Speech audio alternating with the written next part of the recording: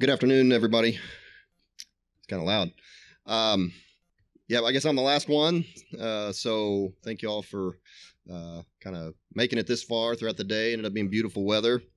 So I'm going to talk to you today about kind of everyday toxins. That probably should have been the title of this lecture, but I thought of the Toby Keith song, "A Little Less Talk and a Lot More Action," and so I threw in "A Little Less Talks and a Lot More Action." I thought it was clever, and I mentioned it to my wife, and she just kind of looked at me, and I thought, well, maybe I should have called it Everyday Toxins, and then I misspelled little, but so anyways.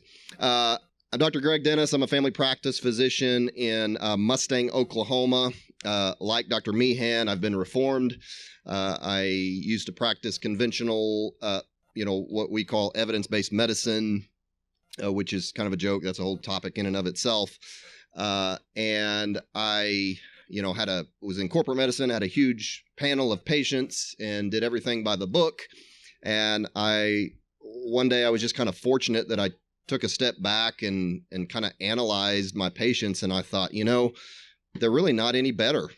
Even though I'm doing everything I'm supposed to do, their labs look good, but they're still sick, and they're still overweight, and they're still dying of heart attacks and strokes, and their diabetes isn't any better. And so it made me, kind of go on a venture of really understanding what it means to be healthy. And the more I went down that road, the more I realized that what we're taught in medical school, again, like what Dr. Meehan mentioned, is really just about making money. I tell people all the time that our healthcare system is a money-making machine. It cares nothing about your health or my health. By the way, with Dr. Meehan, I don't know if he can hear me. Every time I hear him talk, it makes me want to put war paint on my face and grab a sword and go fight the bad people. So I love his passion. So anyways, I kind of went on this self-venture to learn how to make people well. And then that, kind of got me, to get more formal education, get certified in age management medicine, which is basically kind of anti-aging medicine, where we help people, just not only live longer, but improve their health span. And learning about all this health and wellness, I just couldn't get enough of it. And so I started a podcast a couple of years ago called FitRx, F-I-T-R-X. So we talk, a lot about health and wellness and nutrition and all kinds of things. And that's actually how I met Sandra through that. Okay, so I know this is the last one here. Some of this information is probably repetitive from the previous speakers, so I'll kind of try to breeze through some of this stuff. So we're going to talk about toxins. So what is a toxin? It's basically a poisonous substance that is a product of metabolic activities when introduced into the body.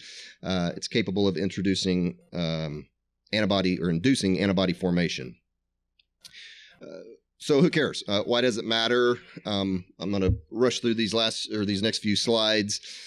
But 6 out of 10 Americans have at least one chronic disease. This is in millions. It's estimated in 2030, 171 million Americans will have, again, at least one chronic illness. This is ADD prevalence, attention deficit disorder. You can see starting in the late 90s, just a continued rise. This is autism, again, just, a continued rise. And we see this, again, in chronic illness. We see it in things like autism. We see it in everything. So kind of in summary, we're getting sicker as a nation, and that's probably no surprise to anyone here. Now, we can't just say, toxins in and of themselves are the culprit of this, but they are certainly a large contributor. And so where do toxins come from?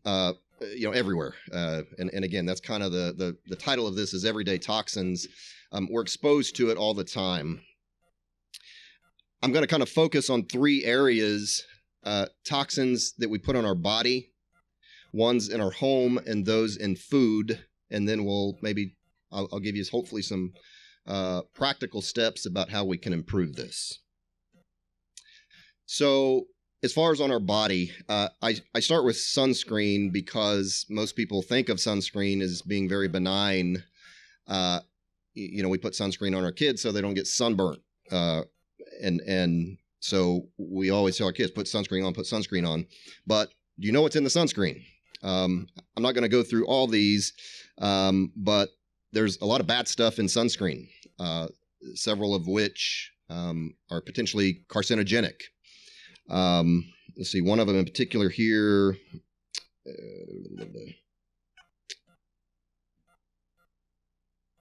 I can't remember which one it was I was going to highlight, but anyway, I think these slides are available. And what I would encourage you on looking at sunscreens, looking at cosmetics, look at the ingredients and educate yourself about those ingredients. So we'll talk more about that in a minute. Cosmetics. So these are just cosmetics that we use every day. Okay, shampoo, deodorant, hairspray.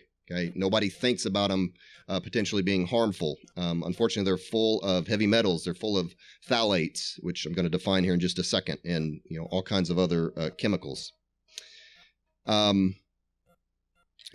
while we're on phthalates, so this is going to keep coming up. Phthalates are endocrine disrupting chemicals that can interfere with normal growth and development. Research shows that this can be especially devastating for males during reproductive stage. They're also considered to be reproductive toxins affecting both male fertility and the quality of their sperm.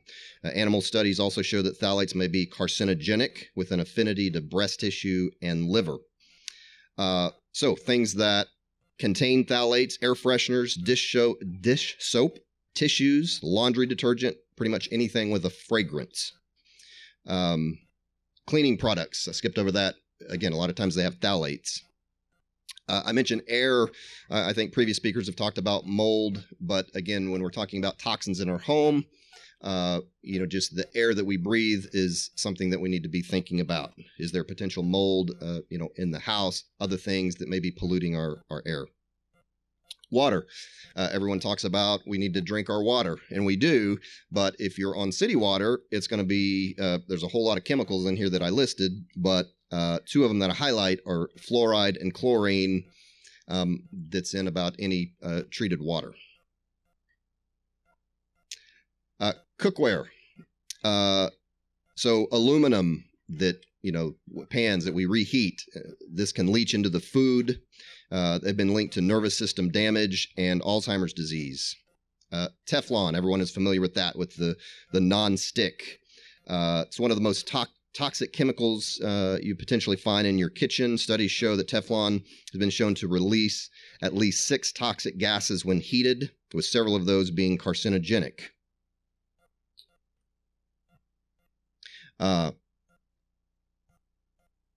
Okay, so also in our home, we have EMF. I found a graph later after I'd already put these slides together, but today compared to, I believe it was the 1940s, we are, I believe it was 100 million times more exposed to EMF than we were back in the 1940s. So it's just here. It is what it is. It's not something we can get away from. Again, I'll mention maybe some steps to limit that in a little bit. Food storage. So plastics full of BPA, BPS, and again, phthalates, especially when heated. Styrofoam, also chemical called styrene. I think somebody mentioned it earlier. And when heated, that styrene can leach into your liquid, and you're basically ingesting that. And so, unfortunately, what do we put in styrofoam cups? We put coffee. All right, so let's talk about food. And this, could be a whole lecture in and of itself. Obviously, our standard American diet is, SAD, sad. It is very sad. And I'm convinced that if we were to change our diet, we could cure a good portion of the chronic illnesses in our society. But the food we eat is full of pesticides. It's full of BHA, growth hormone. A lot of the meat you buy in the supermarket, okay, it's laden with growth hormone. Dioxins or dioxin-like compounds. Studies suggest that exposure to these may lead to a variety of adverse health effects, including reproductive, developmental problems, cardiovascular disease, increased diabetes, and increased cancer. BPA, once again, hormone disruptors. Sodium nitrite, or nitrite, found in processed meats has been linked to cancer in some studies. Acrylamide, it's a chemical found in fried, starchy foods like French fries, potato chips, as well as grains that have been cooked in high temperatures. According to the American Cancer Society, they're kind of unclear, but the International Agency for Research on Cancer classified it as a probable human carcinogen. Artificial food coloring and dyes has been linked to ADHD, and everyone's heard of GMOs in the corn, soy, cottonseed, canola oil, things like that. So this is called the Dirty Dozen, and so a lot of people say, well, I'm going to eat healthy. I'm going to start eating more fruits and vegetables. Well, so we have this. So the Dirty Dozen is the Environmental Working Group came out with the top 12 fruits and vegetables that contain pesticides. So, you know, there's a lot of healthy foods on here: strawberry, spinach, kale, tomatoes. Unfortunately, you know, even when they're washed, they're very high in pesticides. So this is the look I often get when, you know, talking about this kind of stuff, or I'm talking to my patients about, you know, maybe changing some lifestyle, because it really is overwhelming. And a lot of times, you know, it makes us just want to throw our hands up and say, there, you know, everything I mentioned, again, that was a very broad overview, but they're like, well, I mean, that's in everyday life. It's in our house, you know, it's in our food. Like, you know, there's no getting better at this. So what do we do? So what I tell people, the goal is education, not perfection. Okay. Unless, you know, we move to the Antarctica and, you know, we eat what we kill and, you know, completely, you know, free of society, and, you know, there's just no getting around all these toxins that we're exposed to. But educate yourself. Okay. Know what you're putting on your body, know what you're putting in your mouth, know what's in your water. Okay. Be aware of false advertising. The marketers are going to make it, you know, they just want to sell products. And so they're going to make everything look healthy, you know, whether it's a soap, whether it's food, you know, they're going to make it look healthy. So again, that goes back to educating yourself. Make small changes. Okay. I don't want you to go home and, like, you know, completely take everything out, take all your dishes out and your pantry and throw it away. I mean, that's not going to be a lasting change. So do one thing at a time, very small steps. All right. So simple action steps as it pertains to the body. Try and switch to natural or organic cosmetics, dental care, soaps, etc. As a general rule of thumb, look at the ingredients and ask yourself, would this be safe to eat? Okay. And if you don't know what the names are in there, or you can't pronounce the ingredients, my guess is it's probably would not be good to eat. Okay. So that's a good general rule. Think about natural sunscreens. Before we go to sunscreens, I would say get outside, get sun. Everybody's scared to death of skin cancer, which it does exist, but I think we've gone too far the other way. Now, you know, when you burn yourself, that's not good either. But, you know, I very rarely put sunscreen on in the summertime. I get out, get the sun, and then I get back inside before I burn. Okay. Now, there are certainly instances, you know, if kids are out at Whitewater all day, I mean, you got to have some sunscreen on. Okay. But so if you have to do that, consider more natural sunscreens. There's all kinds of different ones you can find online that you can make yourself at home. Limit fragrances. Most everything with a fragrance is going to have phthalates in it. And so I know it smells good. The shampoos, you know, the candles, all these things, they do smell good. Try to limit it. In the home, think about using homemade cleaning products, such as just vinegar and water to clean your floors, cabinets. Open the windows when you can, especially when you're using those cleaning products. Get more indoor plants. Plants are natural detoxifiers in the air. So if you have the ability, put some plants in your house. Water filters. I heard somebody say earlier this morning about reverse osmosis. That's probably the best to drink.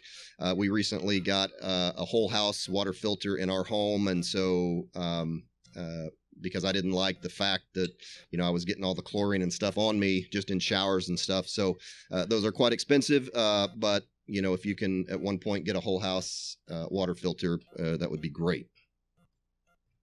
All right, I love this app. It's called Think Dirty, and it's free. You can put it on your phone, and so you can scan the barcode on just about any kind of cleaning, product. I think foods, all kinds of stuff, and it rates them based on kind of the chemicals and the toxins that are in there. And if it's rated really low, it'll tell you why, because it's got phthalates in it or whatever. And so great little tool that I think everybody should have on their phone. Again, it's free. All right. Try and get rid of plastics, especially those that are labeled 3, 6, and 7. Okay. Try to store food in glass containers. Again, you don't have to do all this at once. Just, kind of make small steps. Cook with cast iron, stainless steel, or copper, especially stainless steel copper coated pans. Okay. We want to try to limit EMF. Again, we're not going to avoid this, but what I do at my house is I have our router on a timer, so it shuts off at, I think, 10:30 and comes back on at 6 or 6:30 in the morning. And so at least during that time while we're sleeping, Wi-Fi is off at our house. Okay, so I at least know I've got an 8-hour break. The other thing I would encourage for you and your kids, put your phone on airplane mode, because most people sleep with their phone by them. Put your phone on airplane mode through the night to just try to limit some of that Wi-Fi. As far as food, we want to try and limit and avoid ultra-processed foods. Okay, so these are foods that have multiple ingredients in them. So try to eat real food. I tell patients this on a daily basis. If I could give people one health tip, it's to eat real food. And I ask people that on my podcast all the time. In closing, if you could give us one health tip, and there's a lot of good ones out there, but I would tell people eat real food. So real food is foods that have one ingredient. Okay, so they don't have labels on them most of the time. So eggs, it's just an egg. Steak, chicken, fish, broccoli. It's real food. It doesn't have a label with 10 ingredients on it. Organic when possible. Organic, unfortunately, is going to be a little bit more expensive. But again, take baby steps. First, just maybe try to get out the processed stuff. Stay in the outside aisle of the grocery store, because that's where all the real food is. And then eventually maybe try to go organic. Avoid vegetable oils. Vegetable oils are in processed foods. Also, a lot of people, unfortunately, still cooking with vegetable oils, canola oil, peanut oil, those kinds of things. And of course, they're in fried foods as well. Try to avoid those. They're just not good for you. Consider planting your own garden. Okay, then what you're getting is organic and fresh, and it's also good to dig in the dirt. Consider buying meat from local farmers. Get to know your local farmers. So this is in contrast to the Dirty Dozen. The Environmental Working Group came out with the Clean 15. So these are fruits and vegetables that have the least amount of pesticides in them. Avocados, kiwis, mushrooms. I'm not going to go through all these. Pineapple, but you can Google this stuff and it's on there. Okay. Fortunately, our body has natural mechanisms to get rid of toxins. Okay. The problem that we run into is, number one, a lot of us are unhealthy. Okay. And so when we're unhealthy, then we're not optimizing our body's ability to do that. And then number two, because of everything I've just mentioned, we get so many toxins that our bodies get overwhelmed. Okay. So I just told you maybe some steps to decrease the amount of toxins or toxin exposure. And then we want to optimize our body's ability to get rid of the toxins. And so ways to do that are to maintain a healthy weight. Toxins can be stored in fat cells. So, you want to, again, maintain a healthy weight. We want to prioritize sleep. I loved what the previous presenter said about sleep. I agreed with all of that. And one of the best things you can do to optimize sleep is sunlight first thing in the morning, just as he mentioned. But prioritize sleep. Our body, when we're asleep, again, that's where all those natural kind of detox mechanisms kick in. Exercise. So exercise is going to get the blood going, going to get the lymphatics going to help get rid of those toxins. Drink plenty of water, filtered if possible. You want to sweat. So when we sweat, that's one of the ways our bodies get rid of toxins. I'm a huge fan of the sauna. I've got one at my house. I'll never be without a sauna again. And there was a huge study. I've talked to a couple people about this huge study in Finland. It was a 20-year-long study that showed, and it was just on men, but men that used the sauna 4+ times a week had a 30-something% decrease in cardiovascular disease and 40-something% decrease in all-cause mortality, meaning death from all causes. So, ton of health benefits from sauna. Part of it is the production of something called heat shock proteins. We won't get into all that, but I think a big part of it is just getting rid of a lot of those toxins. Get outside. Get sunlight. Optimize your vitamin D. Get in the dirt, especially these kids. Get them off their video games on a day like today. Get them barefoot. Let the kids play in the mud.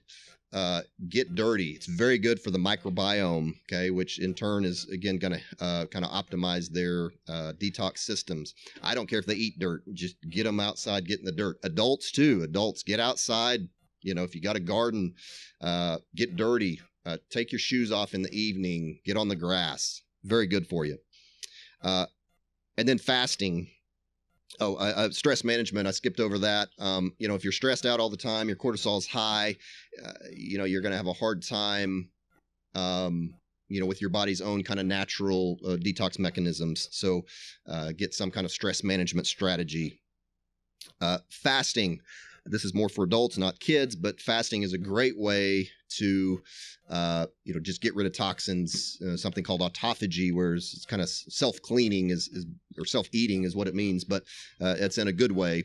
And so I encourage everybody to do, intermittent fasting is real trendy right now, which is fine, good place to start. But I encourage everybody to work up to doing an extended fast, a couple of times a year. But you got to work up to that. I mean, you don't just go, say I'm going to do a 3 to 5 day fast. But anyway, it's very good for your body, and again, detox mechanisms. Okay, I think that's it. There's my information. A lot of people have been interested in ozone therapies. That's something I do.